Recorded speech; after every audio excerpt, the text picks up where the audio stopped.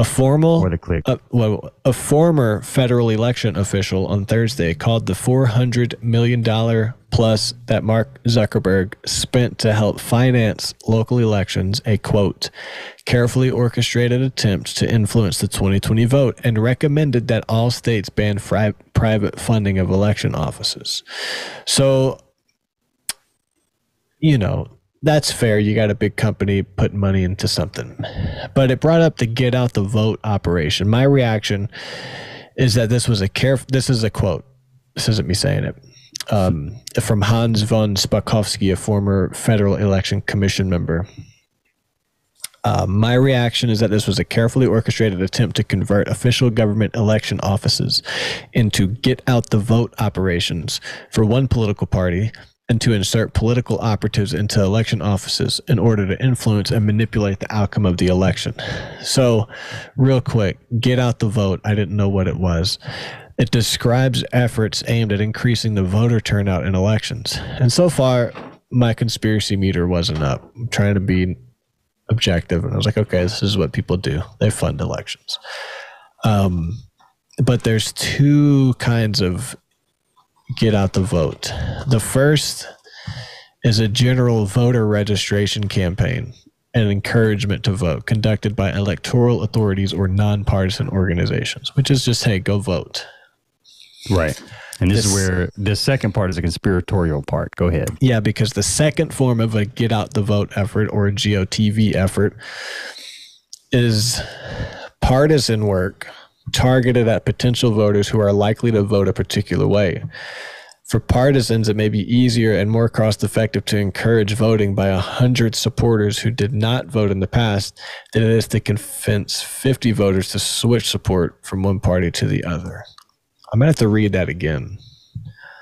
For partisans, it may be easier and more cost-effective to encourage voting by 100 supporters who did not vote. So 100 non-voters in the past is better than 50 voters to switch support. In other words, it's easier. It's more return on your investment. So to say, hey, I'm gonna get 100 people that didn't even vote in the last election to vote in this election, and I know how they're gonna vote based on, I guess, the data that Facebook collects, because this was the whole thing. See, this is making a lot of sense when you're talking about the two different get out the vote efforts, because now we're seeing that the one we've been experiencing is the second one, which is the evil one, where they need your data so they can target you. And they target you because you know you're undecided.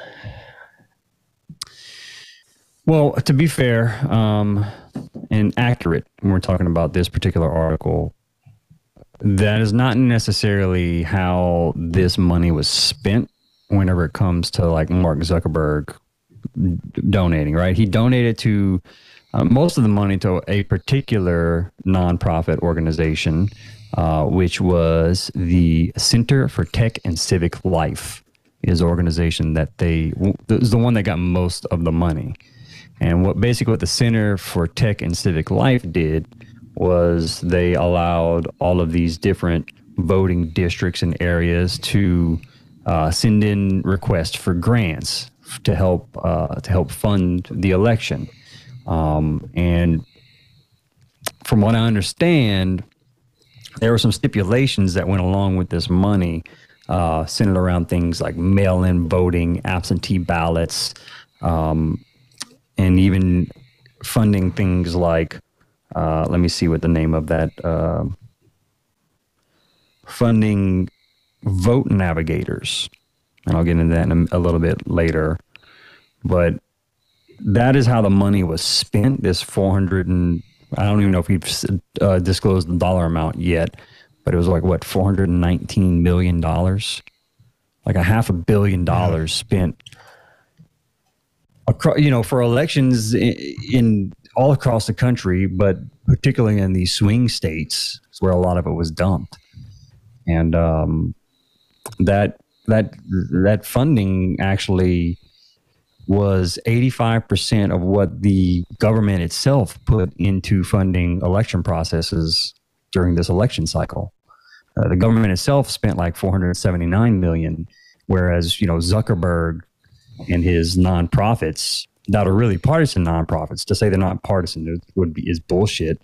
But these partisan nonprofits he's funding spent 85% of the election spending in this 2020 election, which is fucking crazy. That's a private entity spending almost as much as the government in setting up these election areas.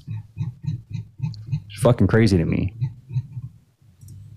Sorry if I kind of jumped way through that really quickly, but you did, but that's good. I couldn't find reading the whole thing. I couldn't find it in the article, but you covered that, and whenever trying to find it now. Yeah, now I can get into some of the details. That's just the overall, just what was done with the money, right? Yeah. I don't know that they were necessarily targeting down to the individual. Like, this is where we're, we know this person's going to vote a certain way, but they definitely did that with areas.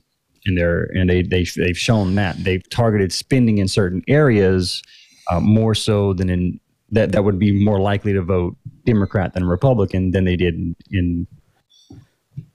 Anyway, you get what I'm trying to say there. I'm articulating it very poorly. But the first article was a little bit more general than the second one that I clicked through. And in the first article, it mentions it's about promoting safe and reliable voting, because that was specifically during the pandemic. Right. So there was all this money about let's make it safe and all that, this and that. For mail-in voting. And I think that's another one of those things that the public office takes care of. But this is this is the first election that has been augmented to this degree with private. I think ever with private funding. Yeah. So the first big problem, I guess, is that what's normally a public thing became a private thing.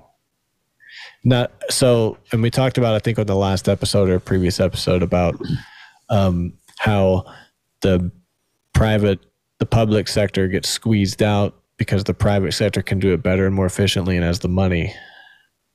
So the public sector loses out to private sector. And that's what's happening now. Why government programs suck, and it's all these big private people that come in to do it. So I guess put their interest at the forefront, right? Yeah, and then click through to the second article, and it gets a little bit more accurate about what you were talking about. But it talks about how fucking they didn't necessarily sway any votes either in some of those areas. Like, they still, like, the money went to the CITL, and then the CITL gave the money out to the different offices. And some of those offices were Republican and used it for Republican. So it wasn't necessarily in the end in the favor of the Democrats, but there were some major spots where it was. It says the big CTCL and CEIR, which is the acronym for, what was those company name? Center for Technology and Civic Life, and the Center for Election Innovation and Research. They passed $420 million of money into local government election offices. It says they had nothing to do with traditional campaign finance, lobbying, or other expenses that are related to increasingly expensive modern elections. They said they had nothing to do with traditional campaign finance. Yep, it had to do with the financing the infiltration of election offices at the city and county level by left-wing activists, and using those offices as a platform to implement preferred administrative practices, voting methods, and data sharing agreements, as well as to launch intensive outreach campaigns in areas heavy with Democratic voters. This is where it got juicy, because the CTCL demanded the promotion of the universal mail-in voting through suspending the election laws. Now, remember living through this. Remember all this happening. Suspending election laws, extending deadlines that favored mail-in over in-person voting, which greatly expanded the opportunities for ballot curing, expensive bulk mailings, and other lavish, quote, community outreach programs that were directed by private activists. All under the guise of making voting safe during a COVID-19 pandemic. And all of that was happening was So it sounds like all of that was happening was Mark Zuckerberg funding it. Remember all that bullshit about voting and mail-in and late counts and Donald Trump and Stop the Steal and January 6th and all of this shit, all about the voting shit? And people, do you remember all that shit? Yeah. You remember it? Yes. I lived through it. Yes. It was Facebook. When you follow the money of those programs because I watched it in real time and I'm just saying, it's amazing how we can come back, in real time. I didn't know it was Facebook. I couldn't make sense of any of it. I never talked about the voting stuff. I couldn't make sense of any of it.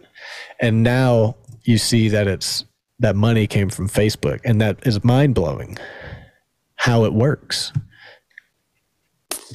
Yeah, it's not good, man. They it says they basically created unmonitored private drop boxes where people could drop the mail, and that creates a major chain of custody issue. Did you see Oliver Stone's new JFK documentary? No, I need to go watch it though. It's on Showtime. I need to go check it out. They go deep into the chain of custody on the bullet and how important chain of custody is. So the fact that chain of custody is compromised in this voting line, I think is a pretty big deal because of the private unmonitored drop boxes where people are dropping votes.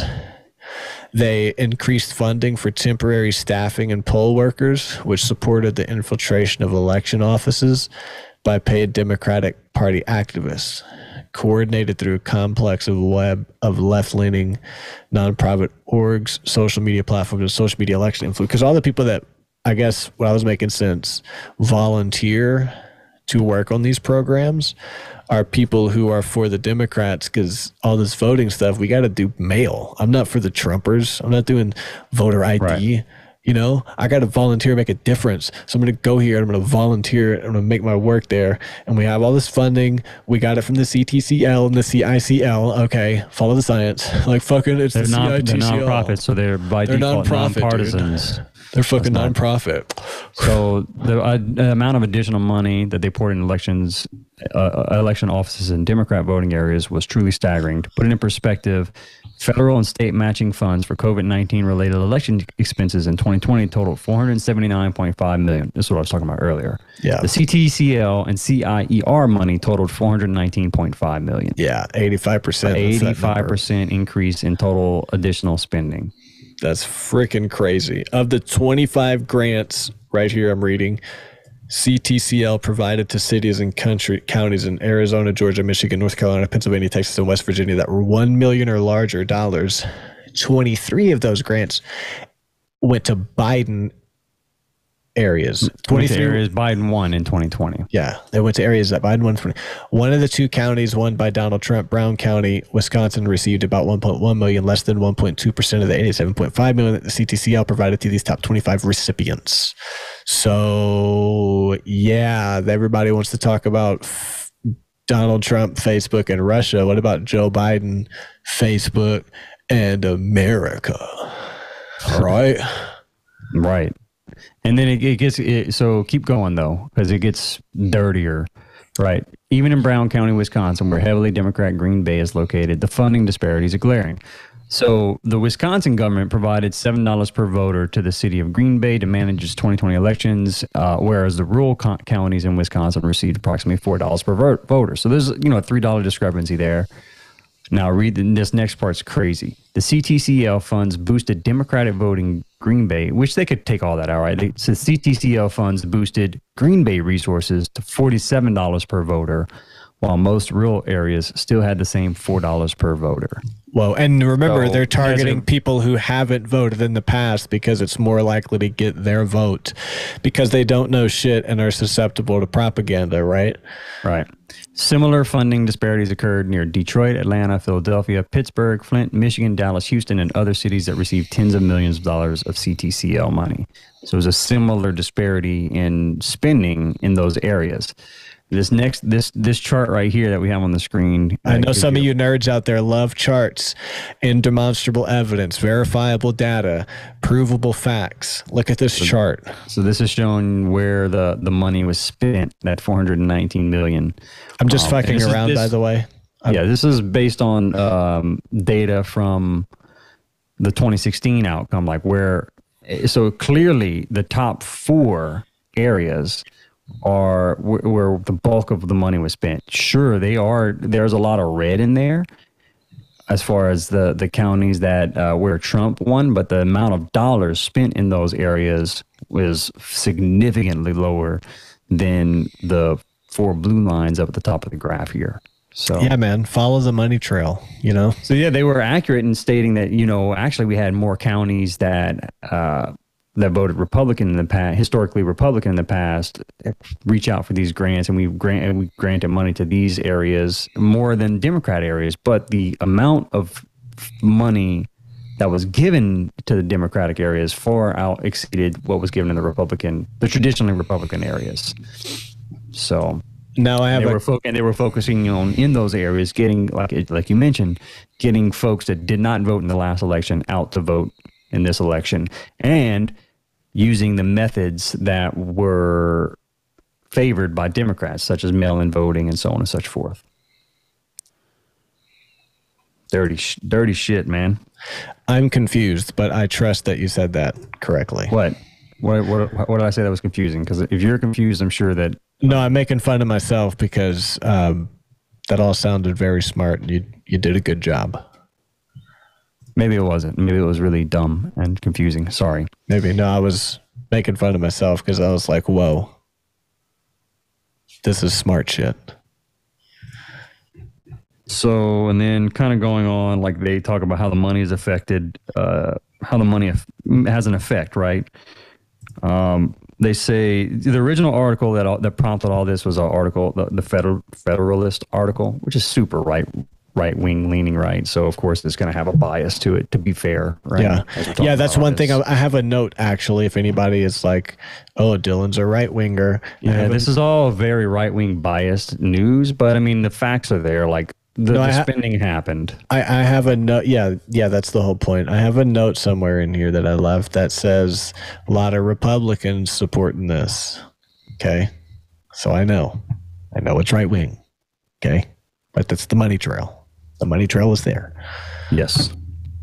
And speaking of money, who needs money more than the Bay Area? I was about to go ahead. I had a couple more points to make on that. Oh, did you? Go ahead. Bust it up. So they used this system called the BART. It looks like you're texting, and I figured that you were like, no, I'm reading notes off my iPad. Oh, I was like, okay, I guess he's done with this conversation. No, I was reading. My bad. It looks like that. Okay. I was reading off my iPad because my books didn't sync up with my computer today.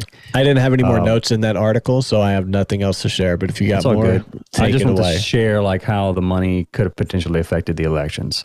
Go ahead. So they used BART, a machine learning algorithm, which is considered the gold standard in making casual inferences. And do you have that article to share? Can you share that? Sure. Stop sharing.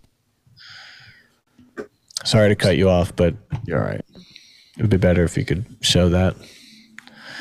It's called BART. Yeah, this is the article that everyone that all those other articles are based off of. Is this one right here? Oh, that's the one I was sharing. I didn't know where you were in that one. You were sharing a New York Post article. Yeah, it was. But this was the original paper. This is where I am. So for each county, they used the two-party Hillary Clinton 2016 vote share, the turnout percent in 2016, the county share of the total state population, geographic location measured in terms of longitude and latitude, and per capita CTCL and CEIR spending to predict changes in the Biden's two-party 2020 vote margin. This is the figure that they used to figure out the impact of that spending. And as you can see, whenever it gets to a certain amount of spending per capita, it increases the amount of votes 200,000 in this particular area they're studying, which is in Texas, right? The actual per capita level of CTCL spending in Texas is represented by the vertical line on this graph and is shown to have narrowed Trump's Texas margin of victory by 200,000 votes, which still wasn't enough to swing Texas into Biden's electoral vote column. But similar results were like there were other areas in swing states where it was a much tighter race, and if you can swing that election by 200,000 votes one way or the other in a swing state where you might only win by 25,000 votes or 30,000 votes, then you're essentially fucking buying the election with this private funding that was never something that was taking place in previous elections. So it's kind of like this entity that we don't really know how to handle at this point. And so now a lot of folks in the Republican side of things are calling for the end of private funding of these local elections. So why are you laughing? I'm laughing because my wife just brought me a fresh cup of coffee. And she was like a ninja, and you couldn't see her because the green screen. I was like, holy shit, that was amazing. But I was listening to you, and basically... I thought I was saying something retarded. No, so I can't... I'm working on my poker face, man. I suck at it. But basically, they focused on places where they knew they could sway it. Right. Where the vote... And this algorithm that they used, that the Federalist paper used to figure out if this type of spending had an impact in these areas, shows that it does. And so it's likely that a lot of the 2020 election was bought by big tech and Arnold Schwarzenegger.